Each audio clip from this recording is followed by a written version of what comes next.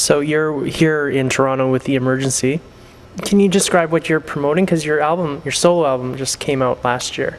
Yeah. And then now there's DVD. So are you promoting both at the same time, or? Well, I mean, we're just, you know, as a band, it's this sort of, there's this weird thing, like there's this idea that you go and you promote what you do, and that's exactly what you do. But it's the problem with the music industry is it takes so long to get things out. You can't just put out a single and go out and do shows. Hey, we got a new song, let's put it out in the world. Like, theoretically you can do that with the internet, but the actual lead up time for record releases is really like long, you know, it takes so long to get things out into the world. So we're promoting both those things. I mean, the DVD, Make a Little Noise, which has the 3-song EP, which has the 3 new tracks that we did, Nowhere With You, $1 Million, and Make a Little Noise, and those. So we're still promoting that, and also working our way up towards making another record in December, which will come out probably in the spring. How supportive is Canadian radio? Is it hard to find a niche, or how would you describe it? I mean, radio is, you know, there's a lot of different kinds of radio. There's commercial radio, there's college radio, there's CBC, you know, there's sort of government-sponsored radio. College radio has embraced me since Thrush Hermit started, you know. We were really lucky. So I love the magic of radio when you're driving and you stumble upon a song you've never heard or a song that you love.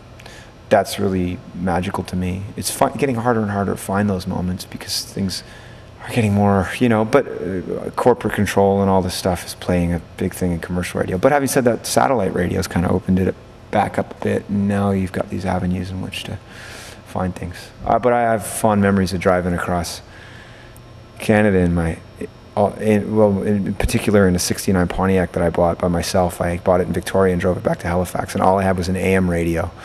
So just trying to find stuff of interest on AM radio, you know. And occasionally you stumble upon magic, you know.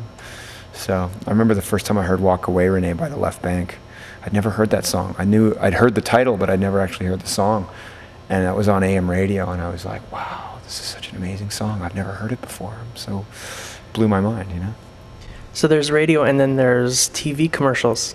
You had one of your songs in a TV commercial. Can you maybe describe how that happened and what company it was for? Well, it was Zeller's commercial. We had a song Nowhere With You in the Zeller's ad, and sort of since then have really reaped the benefits of commercial radio playing that song a lot, because I think the momentum that Zeller's campaign helped bring to it, which is, you know, you never know how you're going to reach people, and that was the way we were offered. Somebody contacted us through Maple.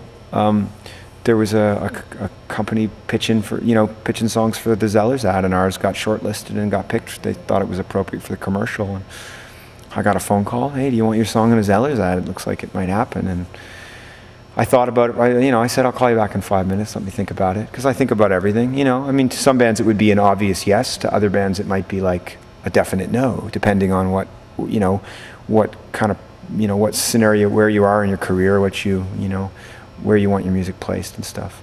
I thought about it, and I didn't see a whole lot of negatives. You know, certainly if it had been an organization that I really had a lot of knowledge about that I was opposed to or something, I would have, it might have weighed differently. But the lines, you know, you have to sort of take these opportunities that present themselves, and so I'm really happy that they chose it. I kind of liked the ad, actually. I thought it was kind of, you know, it was at least fun, and so to me it's been a great thing.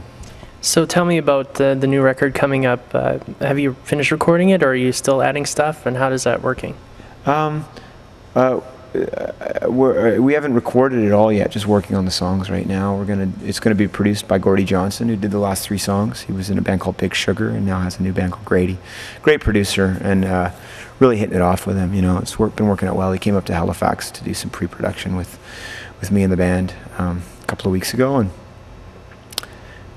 away we go. It's gonna be a fun record. I think it's shaping up to be a bit of a rock opera concept record. It's gonna be fun.